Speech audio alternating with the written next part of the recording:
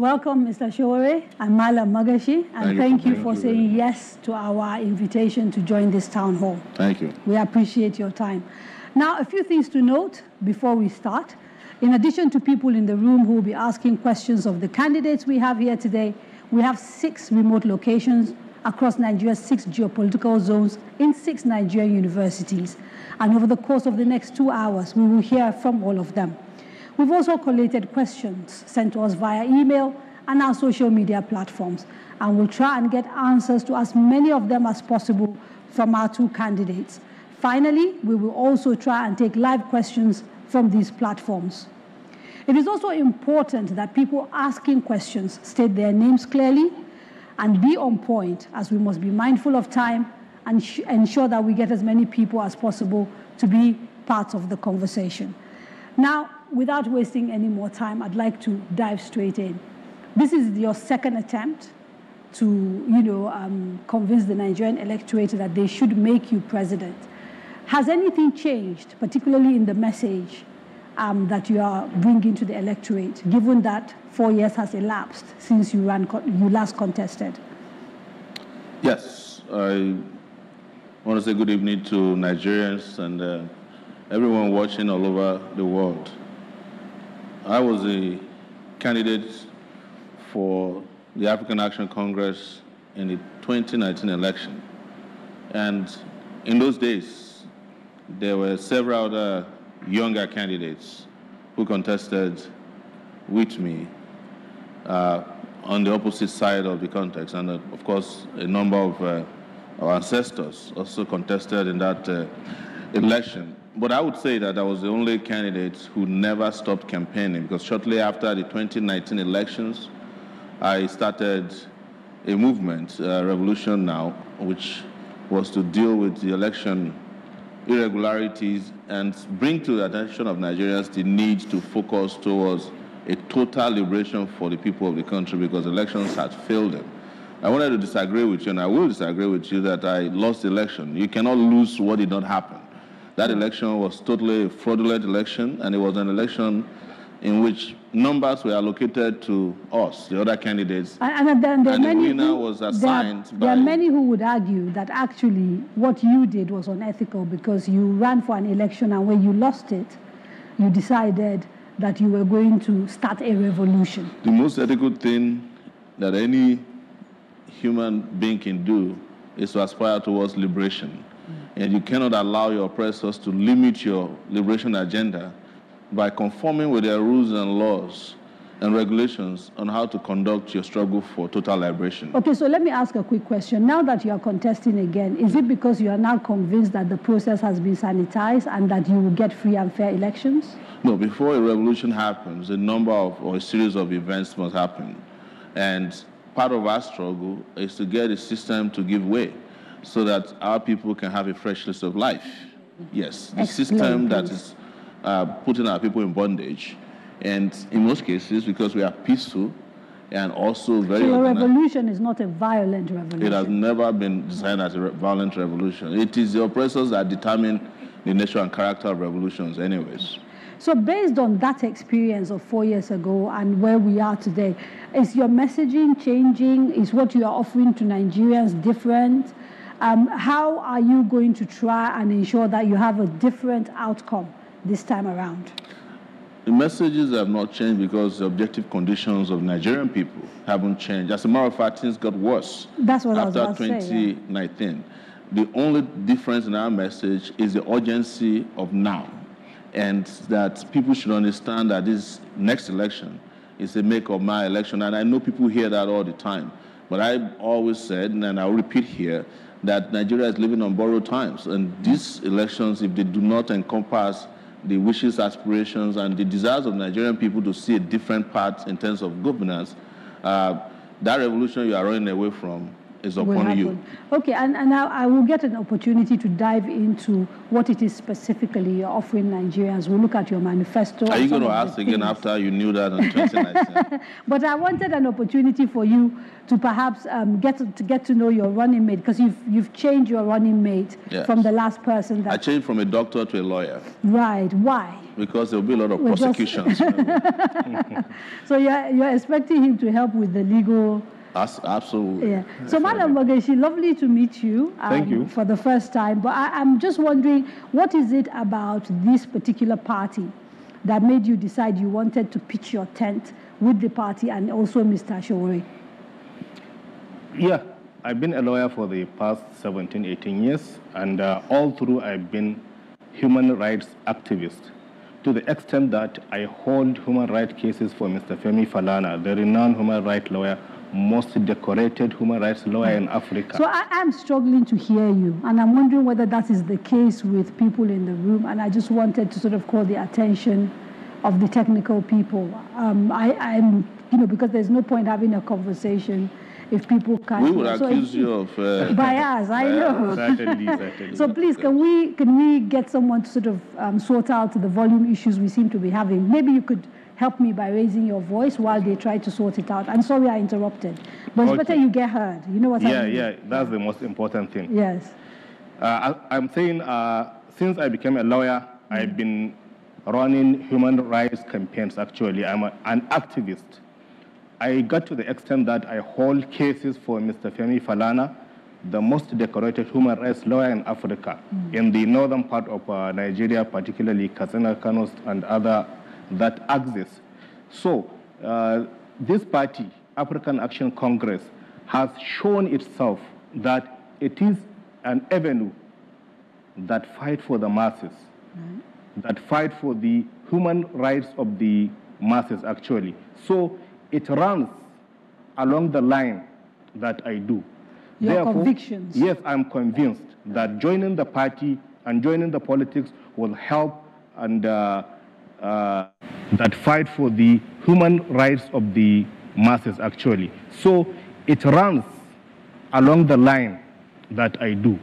Your convictions. Yes, I'm convinced that joining the party and joining the politics will help and raise the standard of the activism I do.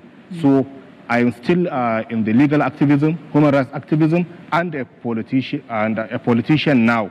Okay, and I was going to wait to ask you this question, but because it has sort of come up, I think I would dive straight into it before going into policy. He mentioned doing work with Mr. Femi Falana. Yes. Someone who we all, feel was your long-time supporter. Him, as well as one or two other people like Dele Fasoronti, who were sort of known to be your supporters, seem to have sort of shifted their allegiance to the Labour Party. Do you think this is going to have any bearing on your ability to win elections or the way you even run them, given that these are sort of big figures with big names? Well, I've been in touch with Femi Falana up till yesterday, and I also heard him speak on a TV show last week, and he said he has not endorsed the Labour Party. Right. He's a lawyer to the Nigerian Labour Congress. That is not the same thing as being a lawyer to the Labour Party or supporting the candidate of the Labour Party. So you want to check your record. But with regards to Dele Farotimi, Dele has come out to openly say that. I actually never met Dele Farotimi until I came out of detention. Right. But we realized that he was at the Lagos State University and I was at Unilag when we were fighting for democracy. Which is right to decide who he would choose for election. He made it very clear, in all fairness to him, that his own position is not driven by ideology, that is driven by the need for fairness. He believes that a Southeasterner should be the president of Nigeria at this time. Okay. Yes. And now that we've sort of set the foundation for that, I'll ask one question and then we will open it up to the audience, because again, it's a town hall. It's not a Q&A between yourself and I. My first question is to ask you, given the sort of economic issues Nigeria is facing at the moment, do you have any sort of underlining principle, philosophy, strategy that sort of forms the thrust of the policies you will pursue to solve our economic issues if we elect you as president? Yes. And our policy, first and foremost, ideologically, we are on the socialist side of things. So we believe that the people of Nigeria should be the beneficiary of Nigeria's resources, not a few. And secondly, it is that we believe that an economic system that we have been running, especially since the 80s, which is driven by the Bretton Woods institutions, the World Bank and the IMF and their likes, is not the right way to go, because that's what ruined our industries. These are the economic policies that put us where we are today. We want to change course and direction with regards to that. The reason is that I have exposure. I know that there is no IMF policy in the United States of America where IMF offices are based. There must be a reason why they don't want them to be operating within the country. Just as you are not likely to find a VOA station and cable in the US, but Africans are all over the place listening to VOA because these are propaganda outlets for them to advance their own foreign policy intentions. So we will change course completely. And the other part is, of course, change of personnel.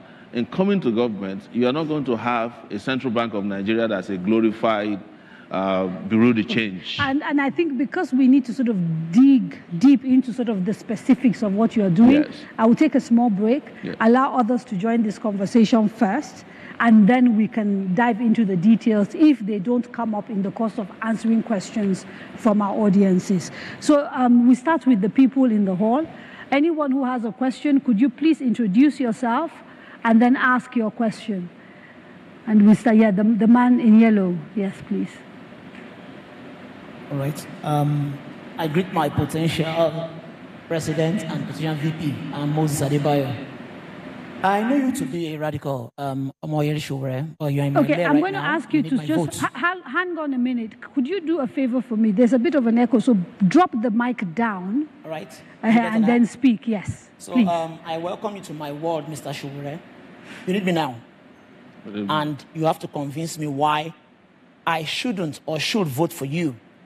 Babangida and his policies, sir, practically destroyed the middle class. I'm a product, a very proud product of the middle class. Not very rich, but not too poor. But what will you do radically, since that's your very nature, to bring about that bridge again? Because in our world today, Nigeria is just a case of extremes. The minimum wages, let me use that euphemism now, for those downtrodden, and the maximum wages.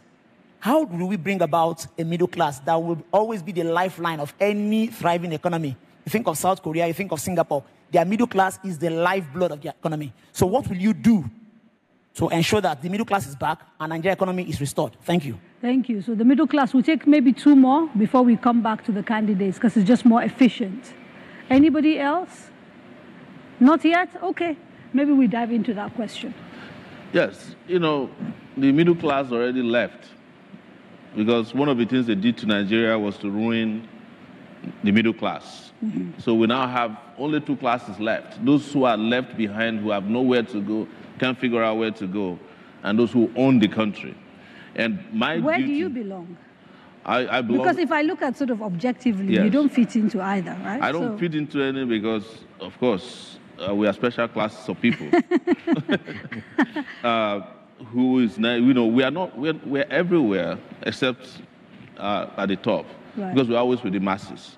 But the most important thing here is that Nigeria's main problem is that all of us deal with a pie. And the pie also has for 2 classes, and the higher class, we do socialism for them. We give them waivers, they earn maximum wage, they get special interest rates, they get even special exchange rates in this country. And for the lowest class, there's nothing for them. We pay them minimum wage. And you see in Nigeria, even when you talk their own economics, they calculate fiscal policy through the macroeconomic system they put in place. They talk about monetary policy, which is exchange rate, central bank. And then there's one policy in macroeconomics they never talk about, and that is the purchasing power parity, which is what exactly determines the well-being of the populace. And that is where the middle class actually stays. So in specific terms, What how it would you means is that improve? upon that is first and foremost to restore things that will make the country start working, the energy sector, the manufacturing sector, get the security situation under control through several means, the physical intervention, then the economic intervention, you need social to tell security. us in specific. We are now here for you to break it down. I am giving you specifics now. Okay. The specific you probably never hear from the other candidates you'll be Okay. speaking for with after today. It is for us to get back to work. I want to put electricity to start working in this country. And if we have 24/7 electricity, you will grow the GDP by, I think economists will be worried as to how to calculate that. If you do that, you will, of course, improve security as well. And you can bring manufacturing back, like my friend was saying about the structural adjustment program that just prepared Nigeria to be a dumping ground for I'm not interrupting for the sake of interrupting. Yes. I want us to take these things as you talk about them one by one. Let's start with electricity. Yes. Government tried to run our electricity. Yes. Decided that it didn't work, unbundled it, kept transmission, and privatized distribution and generation. People argue corruption within the system, the way the privatization was done. There's a whole lot of reasons why people think that didn't work. Yes. What will you do differently that would give Nigeria power? You see, if government hadn't privatized electricity, it would be difficult to make the argument that we need to renationalize our electrical grids. They are so important, you can't give it to people who are buccaneers. What has happened to all our electricity intervention? So you will nationalize absolutely. We're taking distribution, it back. We are the ones generation. We are the ones still funding the privatized. You were talking about generation. Generation is also largely privatized. Yes, but the only thing that isn't privatized is transmission. Exactly. So what do you think happens? You sell to them, government builds generating power stations. You sell to them at giveaway prices. You still have to give them waivers to import whatever they want to import. You still have to give them bank guarantees, government guarantees. You still have to get the CBN to give them grants to do what they, and yet you are in darkness. The government previous to this one spent $60 billion, trying to fix the electrical system. Okay, they so can't. If you take it back yes. and renationalize it, how do you solve the problems that made privatization look attractive at the time that government decided they were going to privatize Because power? Government was just doing trial and error. That's why they were in charge of it at the point, and later they privatized it. They sold it to their friends. Are you dismissing the lack of efficiencies, the tendency to corruption? That's what I'm talking about. One of the things I said when we started this is we're changing personnel. I'm going to be president of the Federal Republic of Nigeria, not the people who don't know what they are doing. And I'm going to be the chief hiring officers for the best human resources you can find on it, who are Nigerians, who will come back and make it happen here for us. Okay. So we have the people already who can make this country work. We keep making it sound like we don't have Nigerians who can make things work. But when you sell electricity generating plants to Nigerian big men with their big political connections, then they go and import Indians. What I'm hearing is Philippines. And you say, what is there? What is there that we cannot do? Why did we have a country that's 60? Okay. What I'm hearing is a program of mass sackings. If you ever nobody is sacking anybody. It was privatization that led to the unemployment you are talking about now. Okay. And all the companies owned by the Nigerian government working and not privatized, a lot of people will be employed today. Government would have employed more people in those factories. Okay. But the people who you are subsidizing, who you are giving grants, who you are giving waivers, how is it that they have not been able to provide more people getting employed? Or instead, they go and bring outsiders to come and run businesses that can be run in Nigeria. Somebody will go to the Niger Delta, bring a Filipino to come and be doing underwater welding. When there are people in the Niger Delta who sleep inside water. Before we go to break,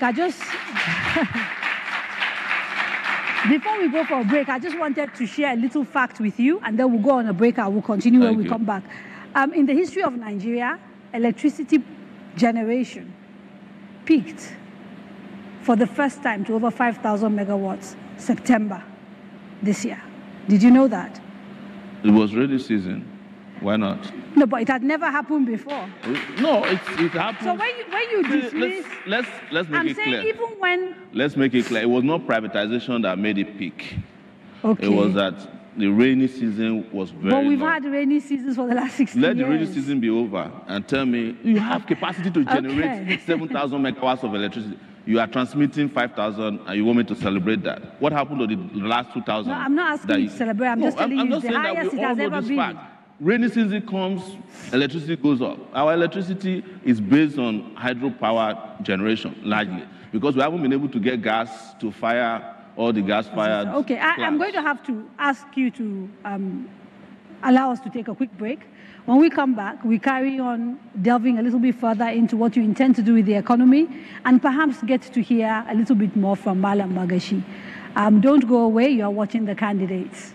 News Central TV, Africa's #1 storyteller, has come with the best of both worlds. With a combination of news app and live TV, we ensure that you keep track of the latest headlines, breaking news, and in-depth analysis from professional journalists from around the continent.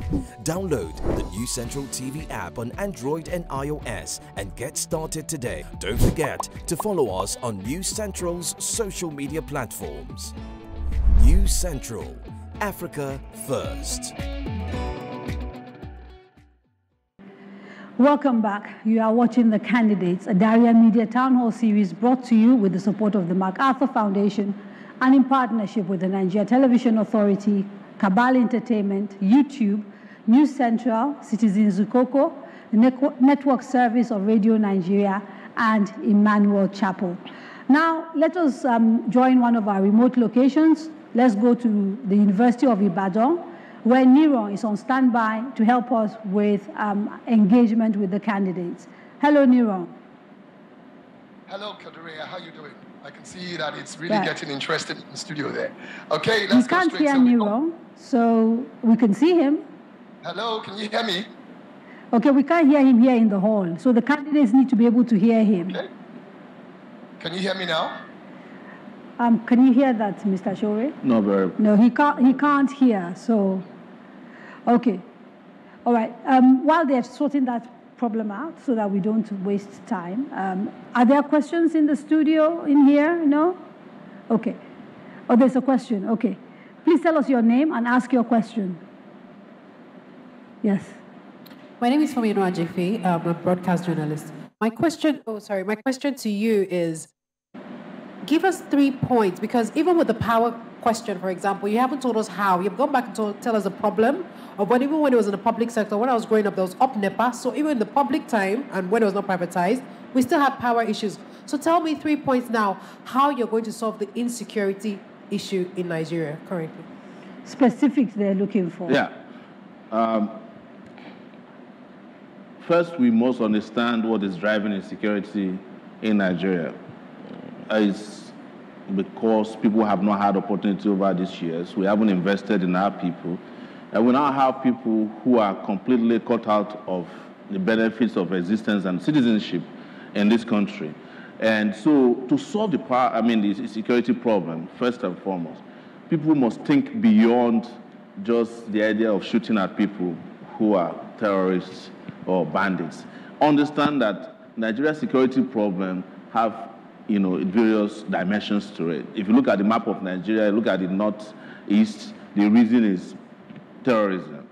The northwest has banditry. You go down, there's militancy. You go to the east, there's insurgency. And then there's general crime. But the biggest insecurity facing Nigeria are government officials who are fueling poverty and engaging in corruption, because that's how we got here in the first place.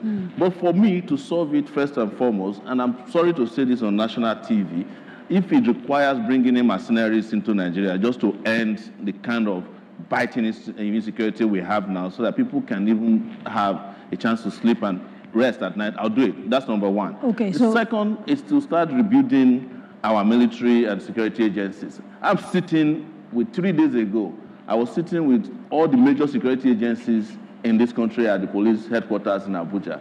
And I tell you, one of the most pathetic things I heard from the table, and I'm not going to mention the name of the officer, they were whining over the fact that the U.S. was declaring that there's going to be attacks in Abuja, and it has to do with U.S. politics. And I'm looking at the man and say, why didn't you take action? You are the one who is supposed to tell the U.S. to be ready for evacuation because there's insecurity. But the U.S. is telling you, you kept quiet, and you are here complaining that the U.S. has reasons, extraordinary reasons why they told you that. Because you all have failed. So personnel must also change, and we must ensure that... You don't have confidence, is what you're saying, with the current people running Nigerian security. And I want to say this, the Nigerian security armed forces do not have a commander-in-chief. That's number one position within our command structure for the security agencies. So she asked for 3 things. We don't have anyone. Mercenaries, you said. Yeah. Rekitting and retooling the army. Including remuneration, retraining, collection of intelligence, processing of intelligence. But finally, and I must make this clear, without putting a social security system in place, without wiping out or at least reducing inequality, without investing in education, you can't do anything about insecurity. China has more guns than Nigerians. What eventually solved the insecurity problem in China is social investment in their people. They have empty apartments. Have you calculated the cost of your specific actions, the cost of mercenaries, the cost of retooling, rekitting? I have done that. And how you would pay for it? What numbers I have done that, and I've come to the conclusion that it actually costs less to do what I need to do than what is costing us now for doing nothing. For doing nothing. Or doing the wrong thing. Where will you find the money? Wherever they are finding the money to do the nonsense they are doing now, stealing. You understand? Okay. Before I go to the quick remote location, Madam Magashi, you are from the north, and of course we now have the northwest has become a basket case, just like the northeast, because of the kidnappings. We've seen the pastoralist clashes, etc., etc.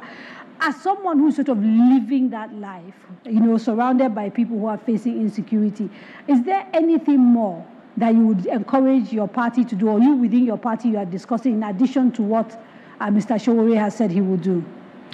Yes, there is. Okay. I have said this before. These insurgents, kidnappers, bandits, where have they come from? From the very society, from our community. They did not cross the border and settle in Nigeria and started shooting people anyhow and stealing people. So it is very important for a government to understand the nature of the society. What is the cause of this insurgency? What is the cause of this banditry?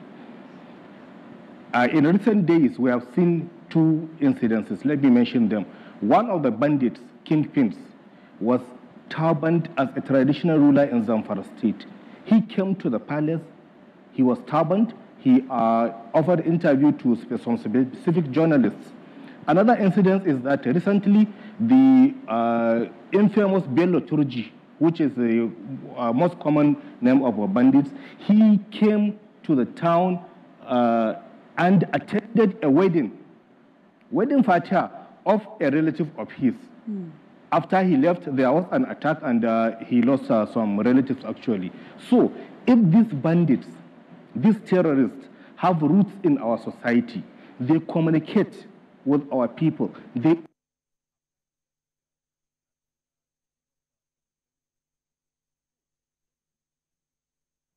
terrorists have roots in our society. They communicate with our people. They interact with our people. I believe the government needs to come to the community, get to the root of these people and understand why are they into this and propose solutions to that. Okay, let's quickly run to because I'm really keen that we get all 6 places to talk to the candidates that we have here. I don't want it to become an interview. Ibadan, we're coming to you. Nero, good evening. Can you hear us now? Yeah, Neron's mic, which is so, Ibadan was so crystal clear yesterday. What's happening to Ibadan? We can't hear him in here. Okay, let's go straight to Bayero University, Kano. Can Kano hear us?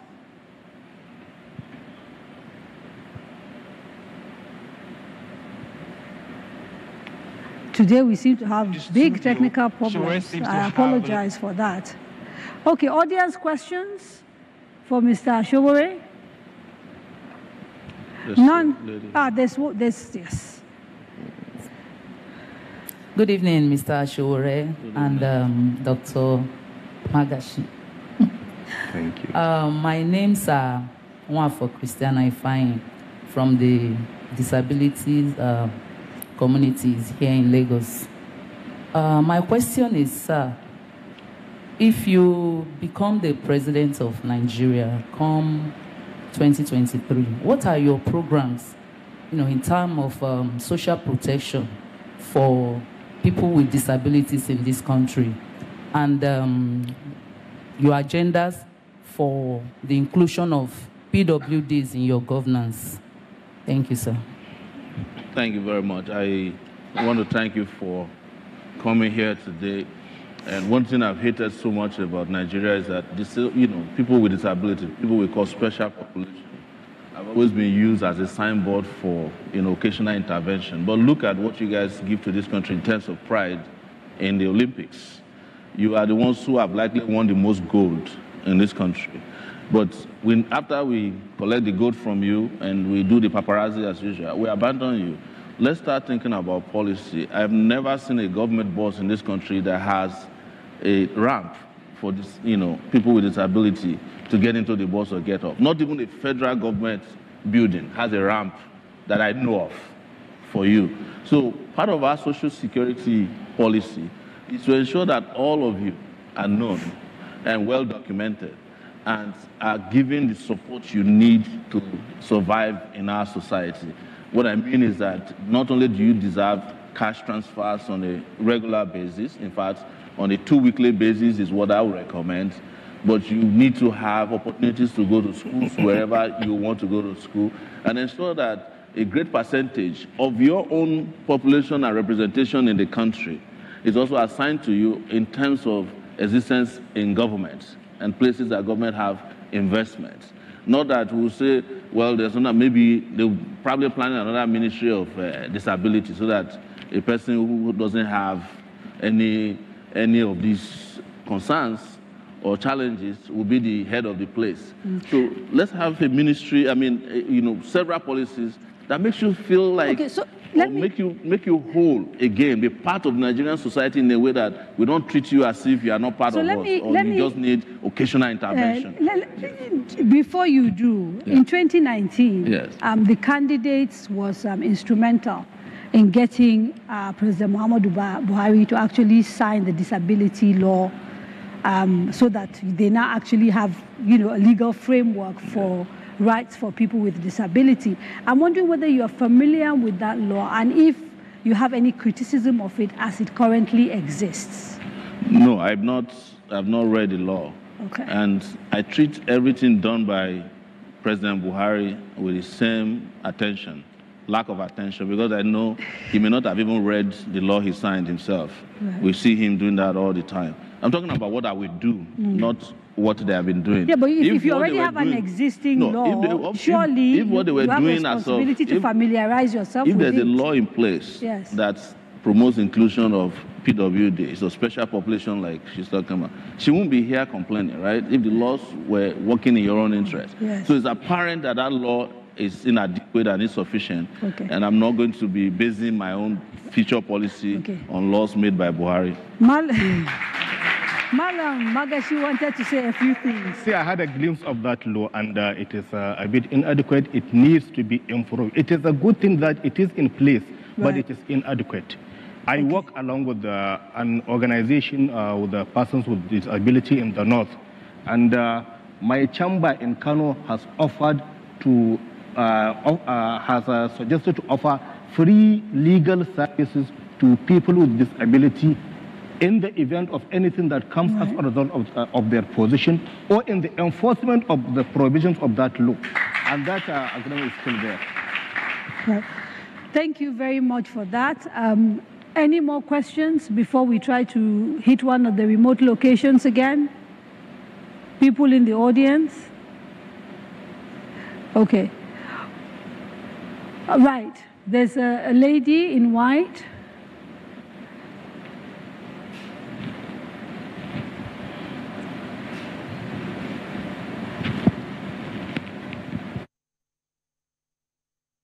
Mr. Sowore. My name is Rabi Ismail. You need to take off your mask, perhaps, because you're muffled. We can't hear you.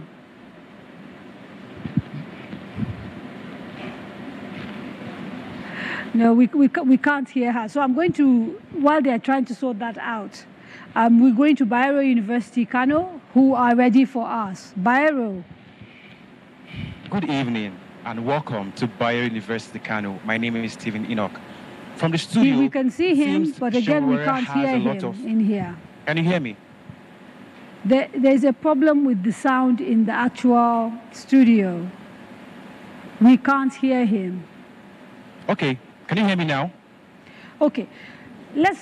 deal with other things while we're waiting for them to sort out that technical problem so that we don't... on the issue of insecurity, for example, there are many people who say that the decentralization of our security apparatus contributes to our inability to respond. And one of the issues that come up repeatedly when people talk about restructuring is that maybe we need some sort of community policing, state policing.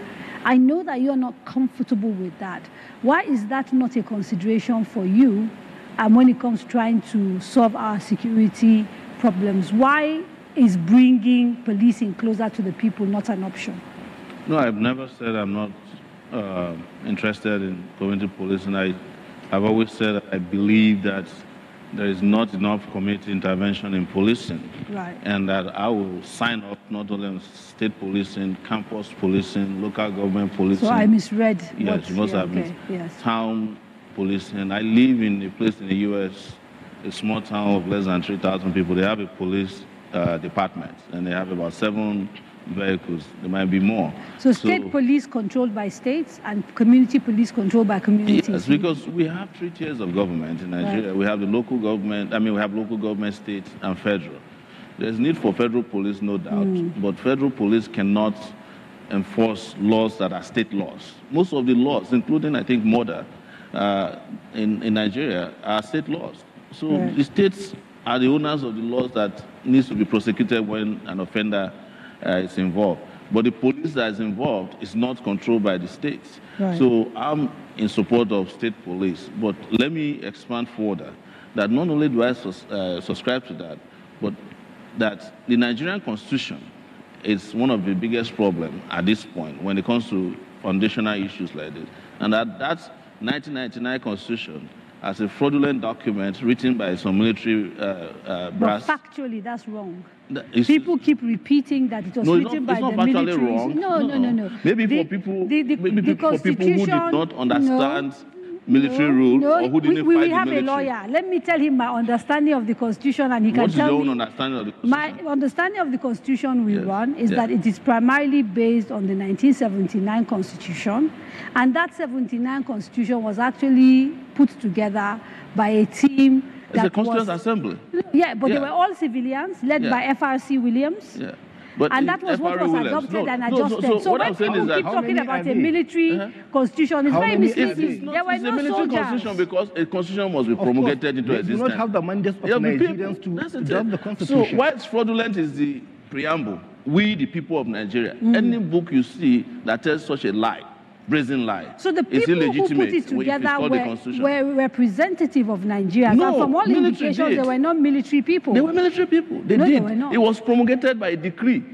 Yes, but it wasn't put together by soldiers. It was put together by to soldiers. Together lawyers and people from across. Obasanjo was going to be sworn in 1999. They don't have a copy available because they were still looking for printers. Okay. Another thing, yes. No, let me finish. No. That constitution, let me tell you this, and I'm going to ask you to do your research. Yes. That 1990 constitution was so bad that a portion of it was found to mention America in it because it was copied from, part of it was copied from the U.S. Constitution. That is not my understanding. I have never heard this. I don't know my understanding. There are a lot of things you don't know that I know. That's why I'm running for president. Okay. The things that are on the record officially about, but this is with all seriousness, the things that are on the record. We're serious. So what I'm saying is that if you want all these great things for restructuring to be put in that constitution, Toby was the person charged. Is his committee that put together that constitution. My understanding of the way it worked is that they went around the country, took a lot of input from multiple stakeholders. We're talking about 1999 Constitution now. Yes, came back and recommended. 79 was put together. But you are mixing up things. Nikki Toby. You are mixing up things. And you know what you are doing, you know exactly what you are doing. Nikki Toby was the chairman of the Constituent Assembly put up by Obasanjo, if I'm right. That was supposed to make a constitution. And they came back and said that the consensus was 79 with amendments. No, and that was what was passed and what we now use. Anyway, you should have put fact checkers here so that we don't So you want a new constitution, a brand new constitution? Brand new, yes. How are you going to achieve this? The people of Nigeria deserve one. And it is their own wish that is paramount. I'm asking about the how. Yes. People want a lot of things. The issue is the how. All these other presidents of Nigeria have tried to create a constitution. The reason they didn't come into existence is because it did not satisfy their own personal interests. Obasanjo did it, but he wanted it for third term. When it didn't happen, they threw it out of the window. Jonathan did it. He wanted 7 years tenure instead of the usual 4 years. When it didn't work, 2004. That's yes, a claim. They threw it out of the window. We can, if it is the consensus of the people, if the people want a new constitution, the people then, because where I'm going, have representation in the National Assembly. Please, they do. Where I'm going is that the National Assembly have been amending the constitution. If they was working, we wouldn't be talking about constitutional amendments. But you see, even lawyers say it. I think it's a Latin word that you can't build something on nothing. The guy who is in charge of the amendment of the Nigerian Constitution in the National Assembly is the one they caught in London trying to sell kidney. So because he has we're using it to make money. You know, I don't have millions to settle libel. And, they can sue me now. No, seriously. Seriously. This is not libel. You have to be really careful about it. This is not libel. No, seriously. I don't have... The guy in charge of constitutional amendments in the National Assembly for the longest time. It's Ekweremadu, Senator Ekweremadu. Okay, so if you are... And it's also a fact that he's jailed in London because he's not jailed. He's been tried. He's sitting we need to be very careful. Jail in London. He hasn't been found guilty. He's been charged with a crime. We can use jail and detention interchangeably. No. This is the law. No, but it's the truth. But there is undergoing trial for trying to take someone. Charging somebody is different from prosecution. That's why I'm telling you that you are wasting your time trying to amend the constitution using the Nigerian National Assembly. So let me focus on your vice president, who is also a lawyer, right? And I just want to try and find out that the reason I'm asking about how you intend to do this is that even if you do go ahead and win the elections like you're trying to do, you're contesting, it is possible. Given the footsteps of AAC across the country, it is very unlikely that you have a majority in the National Assembly. So unless you're saying to me you're going to be dictatorial, the question that I'm asking is valid about how you are going to convince members of the National Assembly who have tried to do just constitutional amendments without luck because they couldn't get the unanimity they need in sort of state houses of assembly, etc. Because they were building something on nothing. How are you going to convince this same set of people to change your constitution? Okay. Do you want to hear from me or you want to hear from I think I want to hear from him, then we'll come back to you. All right. If that's okay. The first step is to have constitutional conference where... But we've had many before. So there's nothing original about the idea of a constitutional conference. If you are setting a constitution, at least this 1999 constitution was not a product of any constitutional conference. We can keep going back and forth. Okay, I'm listening. Certainly. So you need a constitutional conference where every segment of Nigeria would be participating, would be represented. With that, if you have all what it takes and you come up with a document that is a real representation of the people, then that is when you present it to the assembly for ratification. Probably some few things may be checked and unchecked. Then the next process is having it gone round to the states assemblies. If you have all that, then the constitution would be adopted as a people's constitution. I'm sure you can see I'm smiling. And the reason I'm smiling is that there are people listening to you and will say, clearly you've never been in government and you don't understand the difficulty of consensus. Because we've seen people try to do this again and again. They throw things around because they've never, and I understand this about Nigerians. Right. You've never seen or had a set of leaders or any leader that make things work for you. So the standards are very low. So you've never seen anybody that made something work from nothing. I have done it before. I studied geography at the University of Lagos, graduated 6 years later, traveled to America, had a master's degree in public policy. I did not work for more than 2 years. I started a global website, never written before as a journalist. So when I'm telling you that I can make things happen in this country, I can make it happen. I'm one of the few young people in this country. When most of these presidential candidates that are going around now, when they were hiding under their bed and saying that the military leaders of our time should transmute into civilian leaders, following them, or that they should never leave power, we said we would deliver democracy into this country. I was 22 years old. I made it happen 10 years later, not by myself alone, but so there are people who have the mind, the courage, the composure to see into the future and know that a few people can change their world. Okay, so can I say something? Yes. Can I say something? So when people throw this blackmail at us, no, it's not blackmail. The truth is that we know from experience that activism can be determined, driven by one person. But democracy, governance, requires a collective effort. And this is really where I think many people say you fall short, because you seem to think you can do things by fiat. Many people were saying I fall short. In 2019, I was here in front of you in 2019. You guys were laughing at me. The person you elected in 2019 that you were happy about, look at where he puts you now. No, it's true. Are you imagining? Okay. Yes. I have to admit, checkmate. Yes. Let me go to remote location before Sowore kills me here. Kano is ready. Bayero University. Say a few things, please, so we know we can hear you. I can see them, but again, I don't know what is going on with the audio today. It's been problematic. Can you hear me? We are live now. We can hear you now. Great. Okay. All right. Good evening and welcome to Bayero University, Kano. My name is Stephen Enoch. Well, from the conversation, it seems Sowore has a lot of plans for Nigerians, and students here are curious to ask so many questions. We have Amatola Idris and Hadiza Abubakar. So we'll just take Amatola first, and then we'll go to Hadiza. Amatu. Good evening. My name is Amatola Idris from Bayero University, Faculty of Law. I have two questions, and my first question goes thus. Some candidates have planned to commercialize the educational sector, especially the tertiary institutions. What are your specific plans to ensure that education is accessible by all Nigerians, irrespective of social class or strata?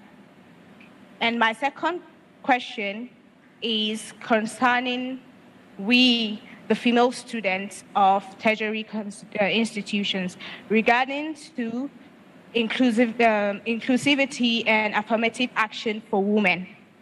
What tools will you employ to ensure that women are actively involved in various sectors of the Nigerian economy? Thank you.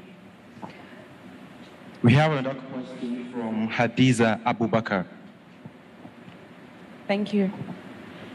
My name is Hadiza Yahya Abubakar from Mass Communication Department, Bayero University, Kano. So my own is, when Nigeria closed its borders in August 2019, people were optimistic. We were all hopeful that it might work. However, till date, even though proponents believe it's helped in curbing arms influx. Okay, wait. The previous administration, the outgoing administration, they say the aim of that was to protect farmers, reduce arms influx, or to curb arms influx, and at the same time boost our local production. But till date, we're still in hunger. In fact, the hunger is even increased, unlike before. There is more the level of poverty is very, very high. And at the same time, there were reports that the farmers in the border communities, they became the victims of the border closure, which was supposed to protect them. They said security agencies there used to extort them. They extort them, saying their farm produce are no longer permitted. So they extort millions of naira from them. So what I want to know, dear candidates, what we want to know, dear candidates, is if you were elected, what would you do differently in this situation? How will you eradicate hunger? How will you do more good than harm if you were elected? Thank you. Those are the questions. Thank you very much. Thank you very much, Bayero University. These are extensive questions that I'm sure require detailed answers. And I have just a few minutes before the break. So I think what we will do is we will take the quick break. And then when we come back, dive straight into answering those questions. You are watching the candidates. And we are in conversation with the candidates of the AAC. Don't go away. Stay with us. News Central TV, Africa's #1 storyteller, has come with the best of both worlds. With a combination of news app and live TV, we ensure that you keep track of the latest headlines, breaking news, and in-depth analysis from professional journalists from around the continent. Download the News Central TV app on Android and iOS and get started today. Don't forget to follow us on News Central's social media platforms. News Central, Africa first. Secondary school.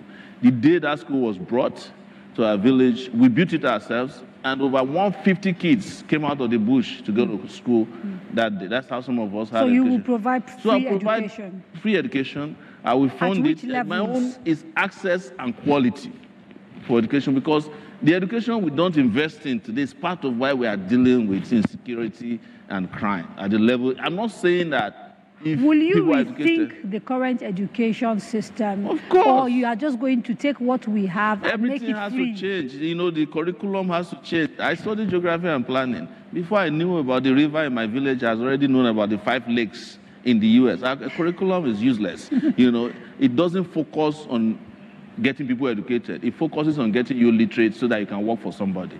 Right. Yes, I want to put education in education and not just literacy. We need to be literate and educated a lot. And part of the reason why some of the questions we're asking that somebody says is not meaning up is our level of education. Otherwise, you can know that people who are determined, people who are desirous of freedom and change, can change their country. Every country in the world has changed. Started with some few people who said, we are going to make it happen.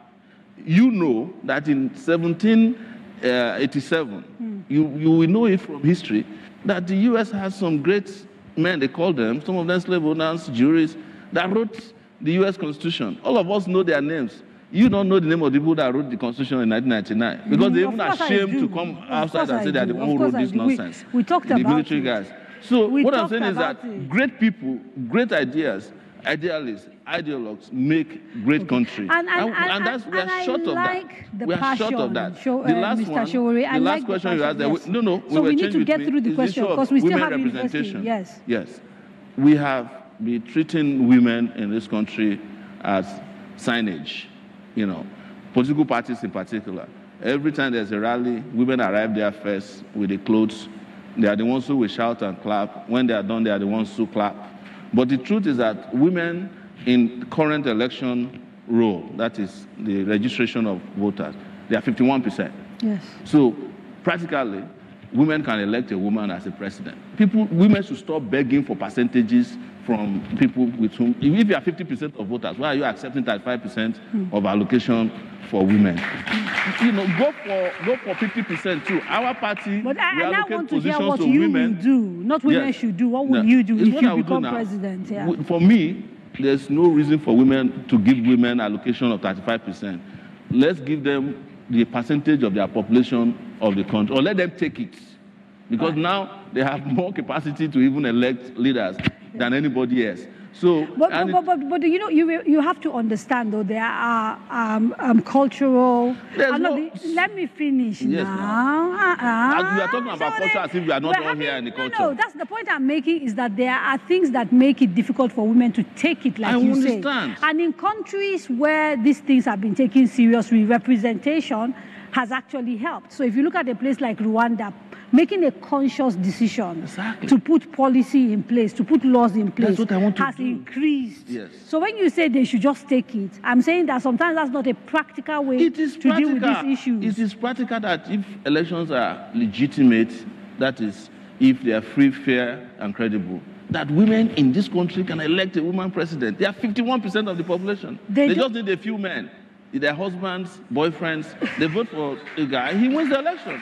So if you have that kind of power, why would you be begging for? Well, we are at a stage where, because of education, cultural situations, the laws, everything. Any culture so that puts what people will in bondage, you do if you become president for Nigerian women? That I will not in any way. So let's start from governance. Yes. You know, so your cabinet, what percentage? Cabinet is going to be 51% representation. Okay. The number of women voters. That's your commitment. Compared to men. That's how we're going to do it. That's the statistics and calculation we are going to use. Okay. Do we have enough, because before we go, do we have enough women in our party represented? I would say no, and I should apologize for that.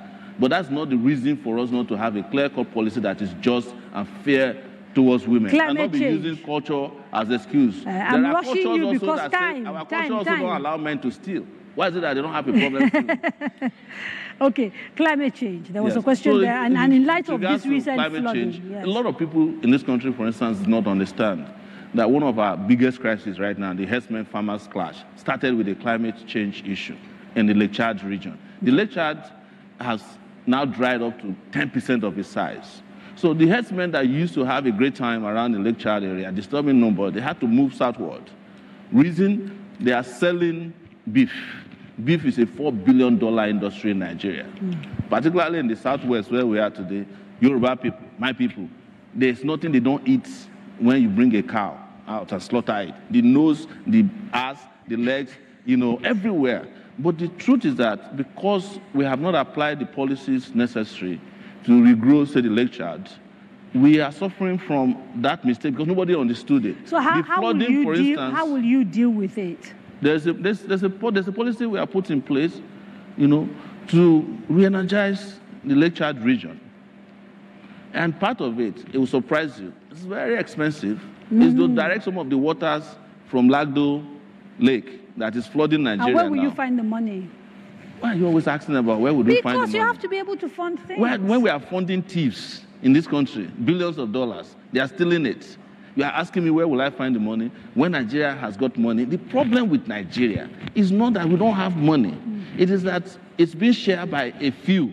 If the little money we have is being used appropriately, your accountant general will not walk away with 150 billion. And that is not like that. I agree. I'm not disagreeing with that, Sowore, but if you do become president, I will become president. You will inherit almost from day one some of the issues left behind by these people that you're trying to replace, including empty coffers, at least in the first few days. How are you going to, what are the sort of things that you're going to do to find the sort of immediate money that you need? If you go into government today and they say to you, look, we have only 1 month worth of, reserves to import food. And, we do a lot of importation of everything we literally consume. We're not selling enough petrol because we're using the rest of it to service debt. These are international obligations that you can't wiggle out of, How will you deal with that? You see, when I come into power, I'll be coming in prepared. And I'm saying this authoritatively, that I've done my research about money. And in 2015, right? Okay, we're going to have to take a quick break because your audio has. This time I want to say something good. I'm sorry, they can't hear you. I'm so sorry. They can't hear you. All right. I've just been told by the control room that your mic has gone bad. And so rather than wasting your time, we'll take a quick break. And when we come back, you can start again from the beginning, I promise. Let's take a quick break.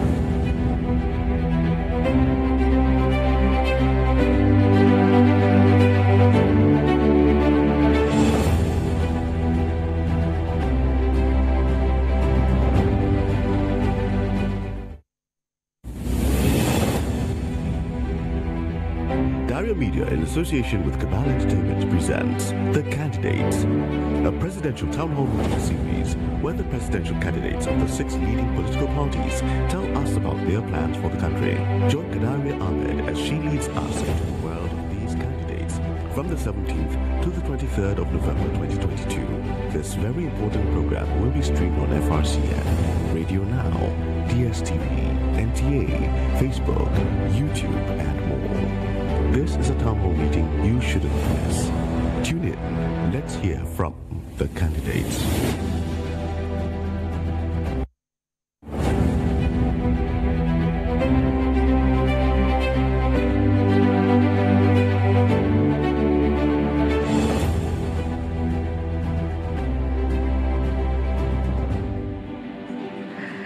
Welcome back. You're watching The Candidates, where we're in conversation with the candidates of the AAC, Mr. Sowore and Malam Magashi, who want to become president and vice president in 2023 and are asking Nigerians to elect them. I want to recap the question we were dealing with so that, for the sake of those who are just joining us. We were having a conversation and I was trying to get a sense from you of where you would find the resources to do all the things you want to say. And you said Nigeria is a rich country. And the point I was trying to make is that if you were to go into government today, there are few things that will happen. You will inherit, for example, a budget that has already been signed. You'll be inheriting all the deficits. You'll be inheriting the debt and a whole bunch of, things that are a little bit messy. And so I think it's a valid question to ask you how you will navigate those things within sort of coming into office. And I'm saying that in 2015, I was one of the persons that was almost single-handedly responsible for helping government to locate the loot of the monies that were meant for purchasing arms that would have been used to fight Boko Haram. And honestly, government did recover some of that money, but they looted it. I've done my own research because I will have a transition team that will go to work as soon as the election, I'm declared winner of the election. And I have found over $6.4 billion owed by oil companies to the Nigerian government. When I talked about it, they said they have paid it down to 2.3 billion now, but that's still solid. The Revenue Mobilization Agency of Government, RMAFC, said there are government agencies, this is not unknown people now, who are refused to return revenues worth 11 trillion naira. Help me add that to 2.1 billion at the exchange rate of today. You see, my budget is already being balanced. But you can't do all of that until they swear you in May. No, the transition team can reach out to them and say, look, Mr. Sowore is coming in, please pay up. They don't have to listen. Well, if they don't listen... Because you are not president No, yet. They will listen because they know that I've legitimately been elected as president. I'll tell you, during when Buhari came in 2015, for the first time publicly, when he thought he had anything to offer, What do you mean they? Didn't you campaign for him? No, I didn't run in 2015. But I'm saying the NLNG dropped $4.5 billion Nigeria's dividend publicly for the first time. To the Nigerian Treasury. And I heard that's how the government started. Since then, they have not dropped any money that we know of publicly. When Sowore comes, I'm sure they will get that message very clearly. So you see that I'm balancing budget. We are not talking about borrowing because Nigeria's problem with debt is not the biggest problem. Our debt to GDP ratio is one of the lowest. Our problem is revenue to GDP. And we have already discovered where these revenues are leaking and how we can quickly put a lot of money together that can help when you talk start like the transition. That, with regards to the budget, we'll review it. If it needs that, we send a new supplementary budget to the National Assembly, we will do that. Okay. I want us to dive a little bit, but I think I understand University of Maiduguri might be ready. I'll come back to this budget conversation once we hear from University of Maiduguri. University of Maiduguri, you are ready or not? Yes, we are ready. Okay. Hello. Yeah, this is Musa Usman from University of Maiduguri campus here. And the students are keenly following all the discussions that have been taking place between you and Sowore and his running mate. And we have two students who have some questions to ask. I'll start with Yusuf Tara, who has the first question. Yusuf. Good evening. I want to use this opportunity to welcome the AAC presidential aspirant to this interactive session. My name is Said Yusuf Tara, and my question goes like this. Mr. Sowore, I am your follower on all your social media handles. I follow you on WhatsApp, Instagram, and what have you. In all your life, you have been an activist, fully participated in NSAS protest, a promoter of Revolution Now, and also in some occasions you support the agitation of Biafra. So my question is that, how will you ensure a secure Nigeria without creating social unrest and without violating human rights? Thank you very much. Thank you very much. So the second question is from Sado. Sado, please come forward. Good evening. My name is Sado Banya from University of Maiduguri. The presidential aspirant has addressed the issue of tertiary education. I would like to know what plans he has for the millions of out-of-school children in Nigeria, practical solutions that will bring the menace to an end, and also about insecurity. Several administrations have come and gone with policies and programs, but it's sad that insecurity is on the rise. So I would like to know what new strategies will you implement to curb insecurity? Thank you. And thank you very much, University of Maiduguri. There are a few questions people have sent via email and Twitter, so I will add them to these questions and then you take it from there. Ozu Emena says, do you believe the unity of Nigeria is negotiable? Valid question, given that from Maiduguri we've heard questions around Biafra. The same person also says the Nigeria Bureau of Statistics says about 133 million Nigerians are poor. How do you intend to lift more Nigerians out of poverty? Yes, so the first question is the same as the first one you read out, which is the unity of Nigeria. And I think this is where people misconstrue the word unity, as some kind of unbreakable bond for Nigeria. I need to give a little bit of historical background to Nigeria, that Nigeria was not even put together by Nigerians. It was put together as a business by Lord Lugard. In fact, when Lugard was creating Nigeria, he had already created Port Harcourt. And the reason they created Port Harcourt was that they discovered coal in Enugu. So they needed to export the coal. And then Port Harcourt was created in 1912. Nigeria was created finally as one entity in 1914. So I am telling you that a country put together as a business did not become a nation. What are you killing yourself for? I believe that Nigeria can be united with justice. The Northerners are the most worried about the issue of unity. But if you look at the Northerners, they were actually the first to be reluctant for Nigerian independence because they felt like they were not ready. I think you will find that actually that's an assumption. It hasn't been tested. No, I'm saying it not to. No, I'm just saying it's an assumption. There's a maybe you can ask yes, your. I'm not your demeaning. What I'm saying is that they put a lot of thought into joining a united Nigeria. That's why they delayed the independence for a few years. We would have had independence around 95, but the Northerners were not. They were thinking about it. They were consulting. The so first that's the point. War was that means that even at the onset, the people on that side of the divide had to be sure that they wanted to join Nigeria. So everybody that came to join Nigeria was forced into that unity. For us to now make the unity happen, we must create a perfect union.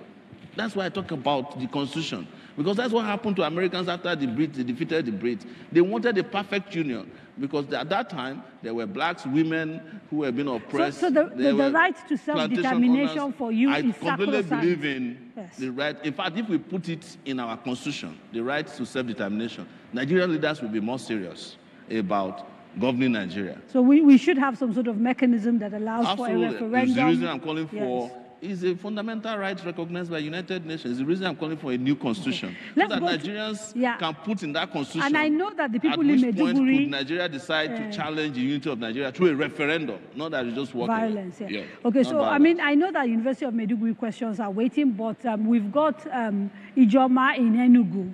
And I just want us to go to her, and then you can combine all the questions together. Can you hear us? From Coal City. Oh, it's Ifoma. Sorry, Ifoma. Hi.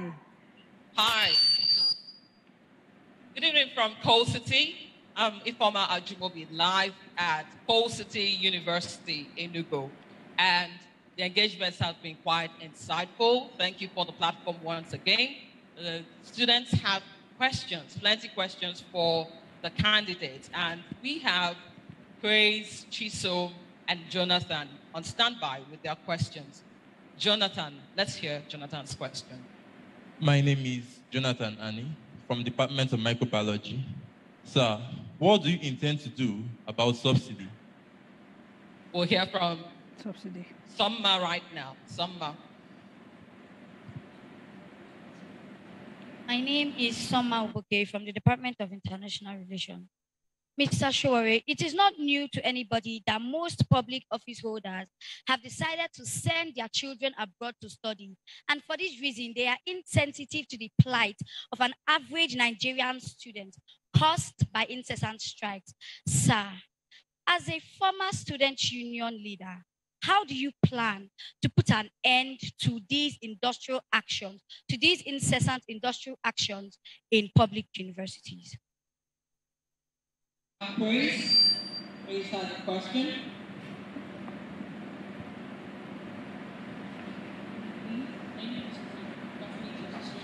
Oh, I thought Grace, we missed Grace. Oh, okay, all right.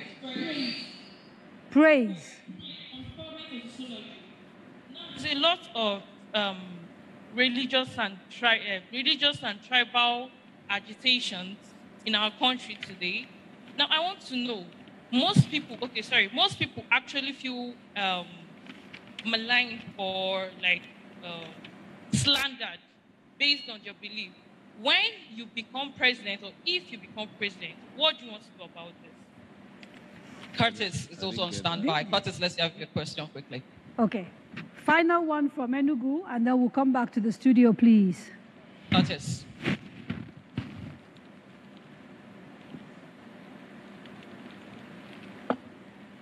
Hello, my name is Joshua Curtis, DK Jr. So my question is to you, sir. If elected, what will you do differently in the areas of extrajudicial killings, especially those committed by the Nigerian police and our armed forces?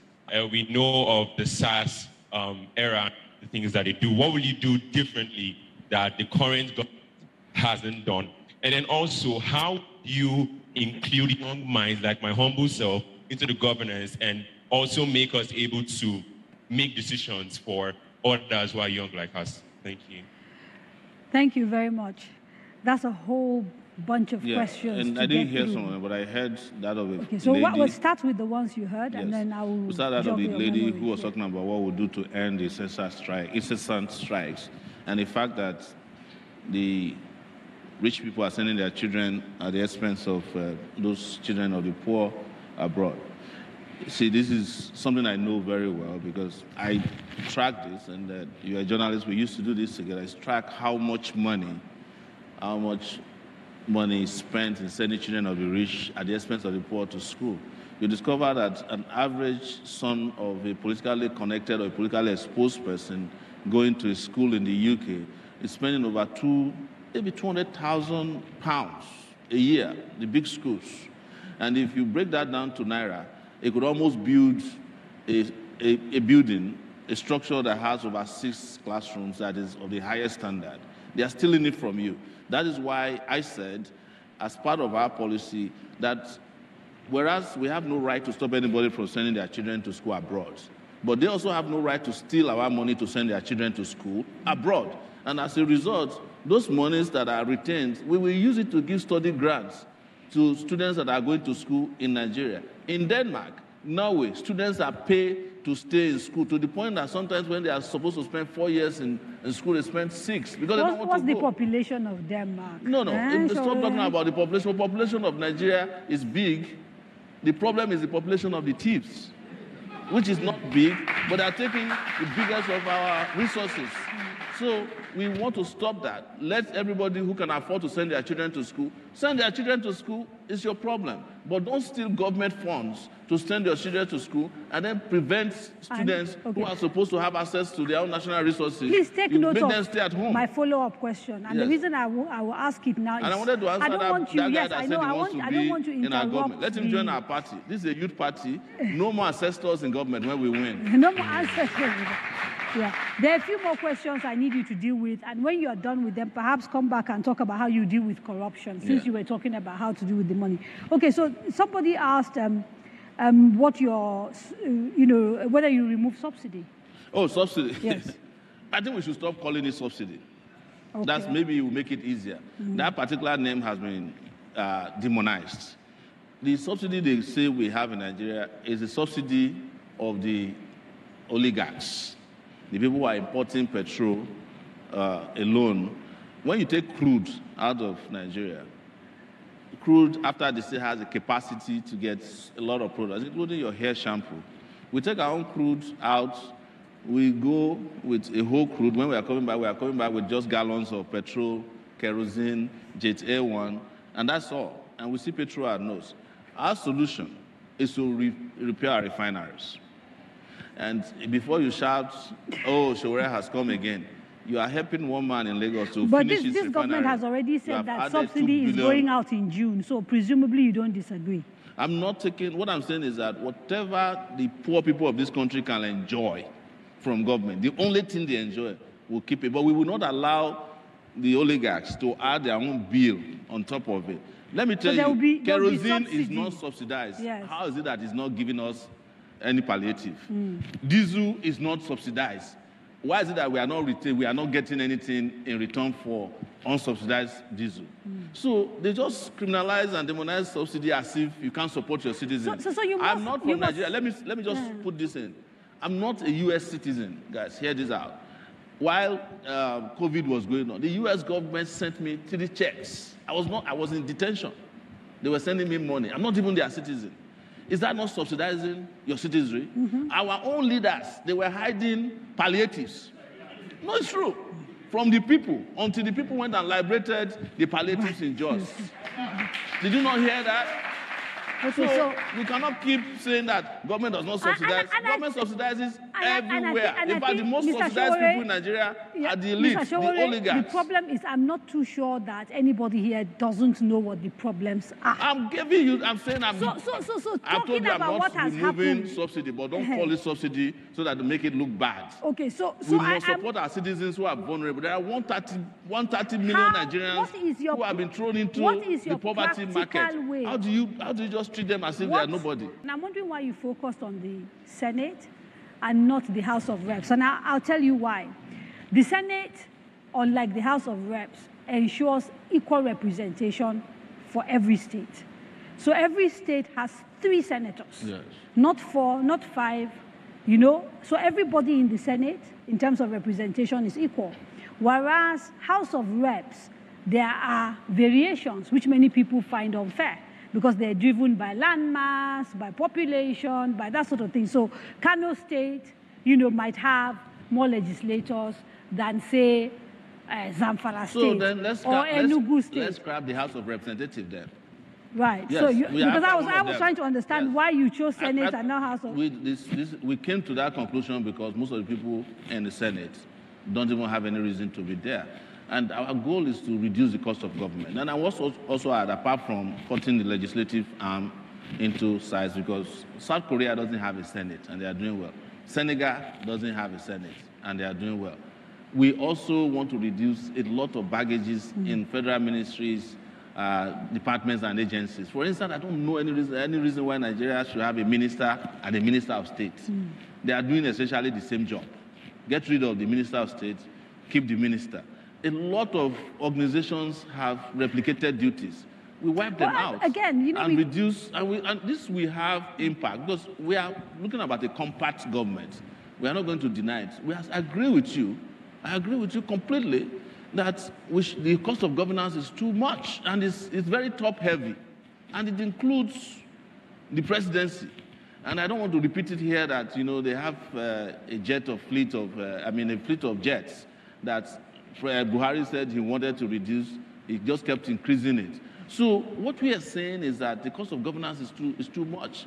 I even worry why any Nigerian president needs an Aso Rock, which can be converted to a children's hospital. The president doesn't have a family that's huge enough to be living in that zoo, as they call Aso Rock, that is fenced in 3 places. Whereas if you go to the White House of the US, it doesn't have that many bedrooms. If you go to number 10 Downing Street, I don't know how many bedrooms are there, but there are not as many as number 7, one building in Aso Rock. So I'm just using that as an analogy on how much we spend wasting our money doing nothing. So presumably when you get in there, to determine what should go and come, there would be some sort of process. Exactly. That's why I'm saying that the Constitution needs to change.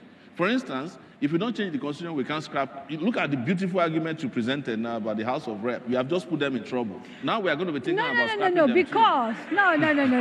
No. I wasn't presenting it to make an argument. I was just trying to understand the business. Because the House of, let me tell you the advantage that they have that the Senate doesn't have, is that they are also where you find minorities that are never represented anywhere. So communities, one of the arms have to go. Right? That's okay. in our bill. We are running fast out of time. So let me take a quick break so that when we come back, we take a few more remote locations and we try and wrap up this conversation. You are watching The Candidates. The candidates of the AAC, Mr. Omoyele Sowore and Malam Magashi. Don't go away.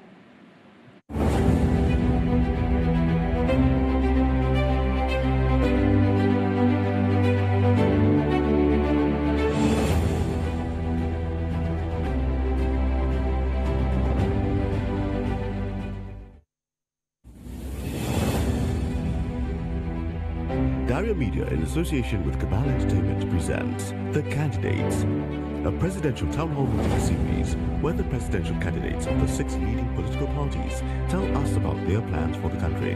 Join Kadaria Ahmed as she leads us into the world of these candidates from the 17th to the 23rd of November 2022.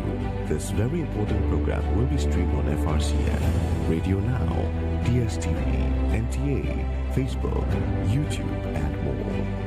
This is a town hall meeting you shouldn't miss. Tune in. Let's hear from the candidates.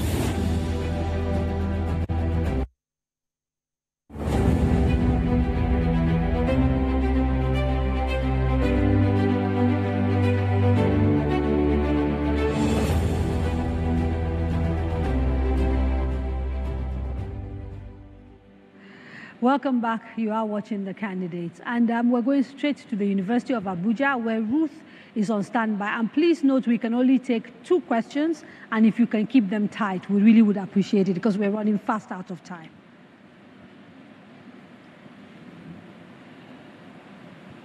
There at the University of Abuja, I must say it's been an interesting conversation there with the AAC candidates. The students are excited to ask some questions, and like you said, we'll take just 2. So I'm starting with Kuram Sokojas. Kuram? Hello, good evening. I'm Kuram Sokoga from Economics Department. My question is, in view of the present state of economic recession, inflation, the degradation of the Naira, and balance of trade deficit, what are the steps you want to take as incoming president to solve all these alarming issues that has brought about economic breakdown? Secondly, in consideration that we practice the Keynesian economic system, as to the fact that governments play a key role in controlling the forces of demand and supply and market participation, what are the steps you have to put in place to improve government's functionality in major sectors of the economy, such as production industry sector? Thank you. Thank you very much. Okay, that's quite a handful. Raphael is next. Raphael.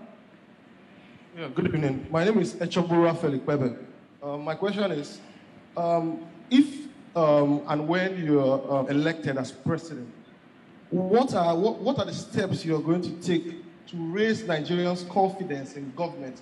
As an average Nigerian has lost total confidence in government and governance and their ability to ensure and provide basic responsibilities, to perform their basic responsibilities of theirs are met, which include or not limited to social amenities, security of life and properties, and all that, etc. Thank you very much, University of Abuja. And because we have 2 other universities, so we don't get confused, if you dive straight into those answers, keep them short, and then we take the other universities.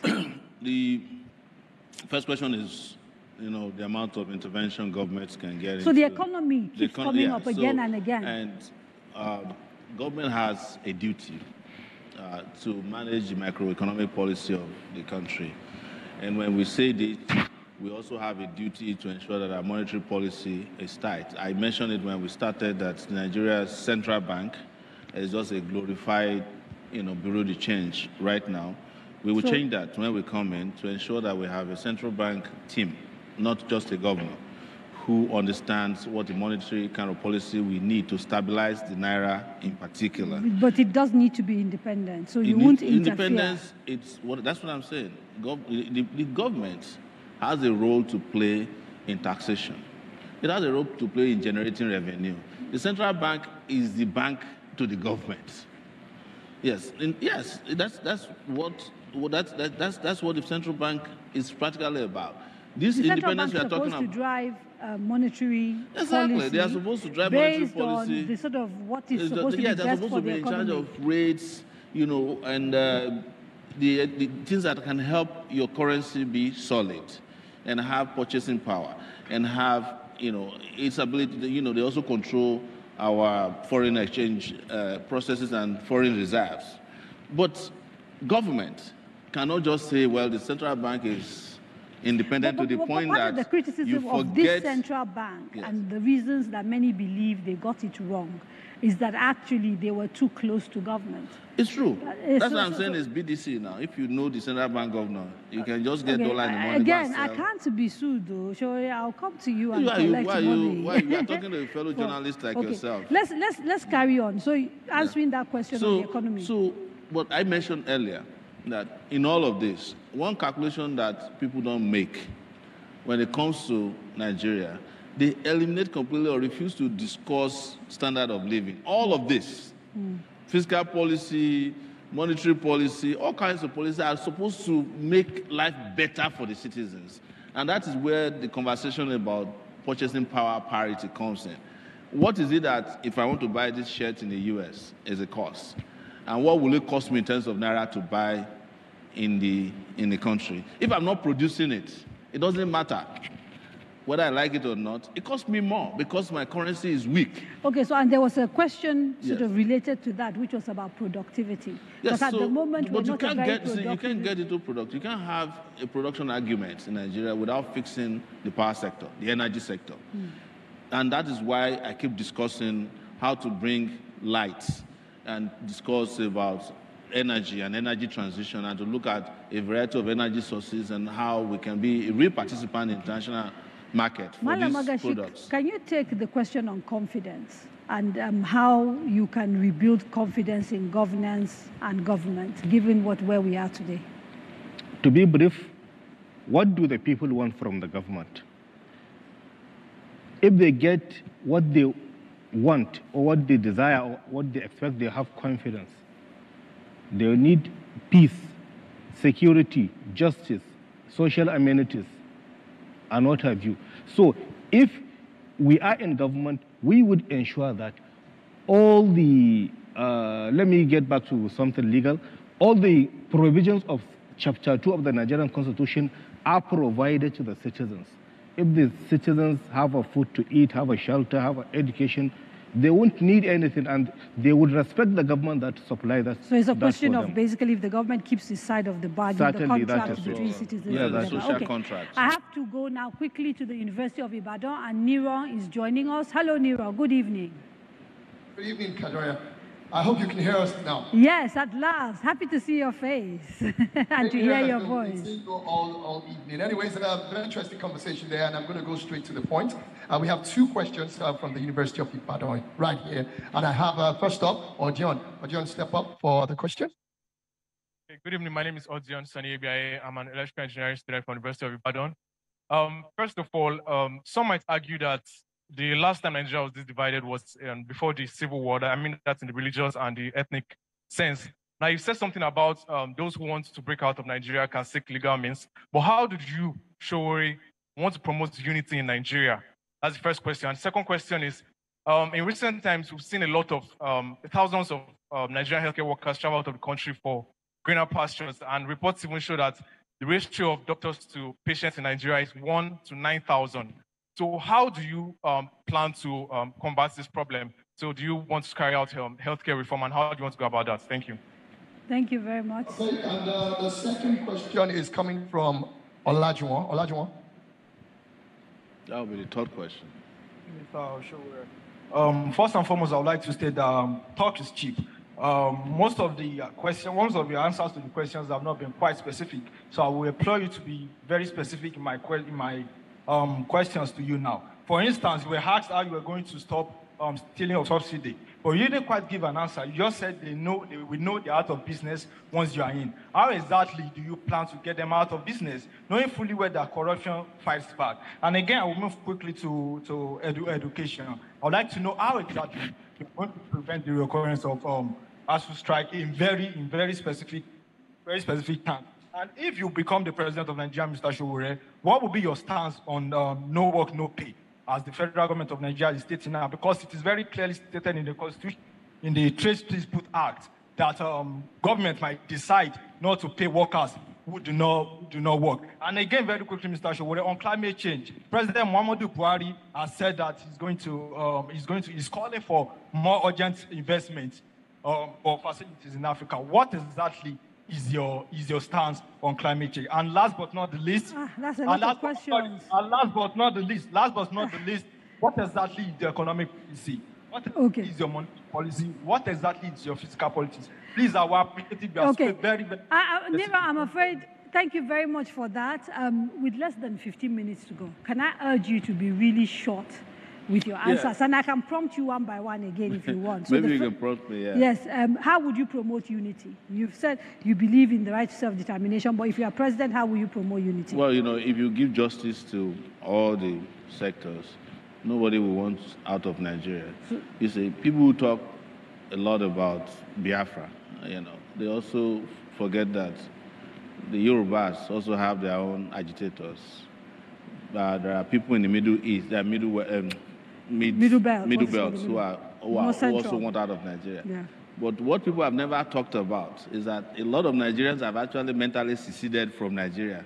How do you calculate? The Japa syndrome is because of people have seceded. Okay, so only the people Japa, who are trapped. Healthcare. Yes. This straight into the next question. So, what's your next question then? Healthcare. Healthcare. With doctors leaving and all of that, what's your plan so for solving healthcare? what we need to do specifically is to invest in healthcare. And I have said it, we need to have a healthcare system that accommodates all. And it is not socialism, it's the right thing to do, it's compulsory. It's investment. You have to invest a sizable amount of your budget or revenue in ensuring that hospitals are working, drugs are available, you have an insurance. Ours is an insurance policy, but it's not the one that's going to be exploited or stolen by, through fake HMOs. Okay, so at the moment, there's a new healthcare act that the president has, brought into law, which makes it completely compulsory for every person who, employs more than anything from 5 up to provide health care for their person. And if you're an artisan, you're also by law supposed to go and sign on to some sort of HMO. What will you do differently from what already exists? I think it should be the duty of government, our government, to provide health care for all. Okay. And not leave health care to employers who the burden of healthcare provision might force them to either be forging the number of employees. So you would be finding the money. We will still have a contributory system to it for employers, of course. But it won't be such that you ask employers to take over the entire healthcare of their workers. What about when the employers then fall out of business? Who takes care of the employees? The person from Ibadan that said talk is cheap is not satisfied about the specificity of your answers. He said, for example, how are you going to stop them from stealing? Especially since we know corruption fights back traditionally. He's also asked you to discuss the ASU issues and whether you respect this idea of people don't get paid unless they actually I don't respect the work people. and all of that. When the strike is just, yes, you have to pay the strikers. It's not, they didn't want to do this. It was government that forced them to. If you want to start stopping the pay of people who are not working, I think the president will be number one because he barely work. It is true. Yes. So, and the truth is that these are things that escalate the problems. You can't keep escalating the problem by engaging in things that make our higher institutions are too important to be played with technical parts of laws. Let's put the money they ask for. They are specific about how much they want. Let's find the money and give it to them. And make sure. But their demands go beyond money. There are 7 demands that ASU is making of the Nigerian And the demands have been the government. same since the 90s. Because I was in the University of Lagos when Jega was president of ASU. So you wouldn't rethink education at all, like some people are saying, create a situation where universities become independent, they're able to get endowments, and education is too important. Because let me in explain other places where education works, yeah, education is not as cheap as it is in Nigeria. Education, so people actually, if you look at how much we pay to train doctors. It's not also as expensive as they think. In the 90s, the IMF and the World Bank came to this country and said, don't invest in education. It's too expensive, it's waste. Let people pay for the education. But the same people came back and recruited 8,000 doctors from the education they didn't want us to invest in 1990. So this is hypocrisy. Victor you cannot compare is on education to standby anything. in Bielsa, and I don't really want to waste their time because they're the last school we're going to. But you still haven't talked about, the thieves, yes, who are stealing the subsidy, yes, but talk is cheap. How do you intend to fight them? I don't belong to the category of talkers. If a student, he should go and do research about me at the University of Lagos. I'm not a talk-is cheap person. Okay. Let's go to Victor, who is in Bielsa, and join our last remote site because they've been very patient. They've been listening. Thank you, Kadaria. Very heated conversation there in the studio, and it sparked a lot of comments here at Bielsa Center. We have 2 questions that will be asked. I will call on Honorable Elliot Suno to ask the first question, then we'll move to Honorable Alawi. Yeah, good evening. I am Honorable Chief of Justice Elliot Suno, the former legislator. Kindly answer this question. Without equivocation, the bulk of the wealth of our country comes from the crude oil in the Niger Delta region. And for donkey years, the entire environment, the ecosystem, has been abysmally polluted, destabilized, defaced, disintegrated, and bastardized.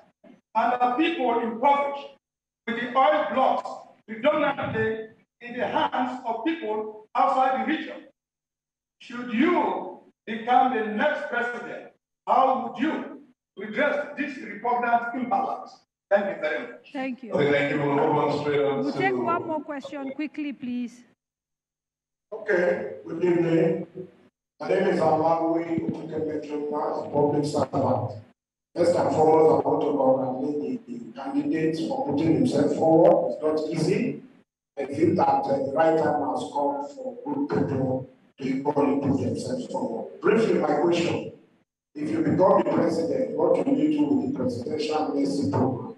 But recently, the news is everywhere that this government have decided to wind down the presidential amnesty program under 6 months without the government keeping it inside of the bargain. And this is causing a lot of problems in the Niger Delta. So what will you do with the presidential amnesty program? Thank you. Thank you. Victor, if I could ask you, Victor, can I ask you to quickly recap that second question because it wasn't very audible. We could barely hear him.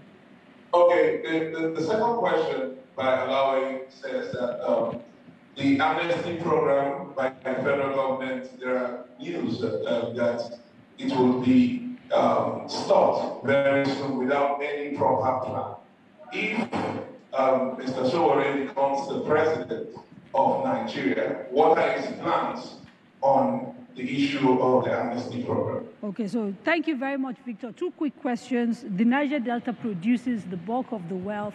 They pay, the highest price, no development. What are your plans on redressing that imbalance? And on the issue of the amnesty program? I'll start with the amnesty program. I think it's become a cesspool of corruption. But I like the program, and I'll develop into a concrete. So you like the principle of it? Yes, I like the principle of it because I brought peace to the Niger Delta. But that peace cannot last on the basis of this ad hoc-ish intervention in Niger Delta. The amount of money you are giving to amnesty can be used to build universities that will train lots of Niger Deltans. Locally. And they could have finished the roads, the East-West Highway that has now been washed away. A lot of development could have come from that. What I would agitate for is for the Niger Delta region to get a larger portion of the oil resources. So to that extent, you can say that I'm biased on the side of resource control. But anybody that is listening to me today should know that the word resource is dynamic. So if one day The northern part of Nigeria is producing solar energy, electricity for the rest of the country. Don't come and tell me that they don't have a right to also get a part of that resource. What I seem to be hearing you saying is that you're not quite 100% how to deal with this issue, and you're still thinking it through because you think it's dynamic. I'm from the Niger Delta. Do you know that? I know. Yeah, so I could have qualified as a militant. so I understand the problems. You see, because part of what we should understand here is that problems that are well understood, there's no reason for us to be parading any level of intelligence that the solutions to Niger Delta for a lot of Nigeria, but it's not a thing you can resolve on a TV interview for 2 hours. With regards to those who say, be specific. If you want to see specific, ask for manifesto. And we have manifesto online, by the way, on Sowore 2023. And by the way, some of your manifesto issues seem to be at odds with your personal issues. So page 32 of your manifesto, for example, they talk extensively about carrying people along in order to get things done. But when we listen to you sometimes, we almost feel like you are marching at it alone because you think you alone can do it. The fact that I'm passionate about how fast Nigeria should have developed doesn't mean that I don't carry people along. I believe in people. I've been on the side of the masses. The injuries I've suffered the most have suffered because even when I could have been comfortable, I come back to take on battles with others. So you can't claim that we don't carry people along when we organize some of the biggest we have just about from time to time. 5 minutes to go. So I want to ask one final question of you and then use the remaining 3 minutes, if you answer it quickly, to allow you to wrap up and sort of give your final message to the electorate. I noticed that when you set up the party AAC in sort of 2018, you started out as chairman. Then you became the presidential candidate and therefore had to step down as chairman. You lost elections and then became chairman again of the party. And you've now stepped down again to run for the elections. How come? Is it that there aren't people qualified enough to chair your party? Because the optics of it look like this is a Sowore party, as opposed to sort of something that encompasses a diversity of people, if you keep moving from chairman to presidential candidate and back again? I'm glad you asked, and I want to answer you directly. We set up the party in 2018, and we sort of decided in agreement with INEC that we'll have interim leaders until we go to a convention, and the convention of the party was supposed to happen after the 2019 election because we didn't have much time. When the election was over, the party was hijacked. Yes, you didn't get a chance to enter into all that trouble. So we couldn't go to convention. Right. And I was arrested when we were protesting against and going to court about it. And there was no opportunity to do any election until we won in the Court of Appeal on June 2nd. So when we won, elections were 6 days away. We had to run around the country to set up. That's why I stepped down again. As soon as this election is over, we will go to a proper convention, and I promise I'm not going to contest as party chairman again. Okay. Literally in 30 seconds, Malam Magashi, a final opportunity to speak to Nigerians, the electorate, and tell them why the duo of you and Mr. Sowore represent the best option for Nigeria. I will urge Nigerians to read our manifesto. There is something very important that we have not talked, but we don't have time. Something that is sticking on the knob of the northern part of Nigeria, that is the Almajiri system. We have a very versatile and workable framework for the Almajiri system to work. I assure the northerners that if we get into power, there would not be Almajiri that would be begging.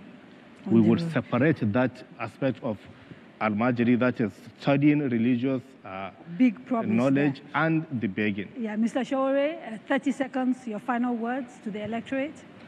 You know the meaning of Almajiri is somebody who travels to seek knowledge, not somebody who begs. Yes. So he's very clear on that. But Nigerians have seen the difference. I'm glad that I ran in 2019, and I wish you elected me and did not select somebody who didn't win the election to lead you. This time around, we're looking forward to credible, free, and fair elections, and we hope, having heard from us, those of you who are undecided, that you know who the right person is to lead this country to liberty. We want to put liberty on the ballot. Mr. Omoyele Sowore and Alan Gageshi, thank you so much for joining us.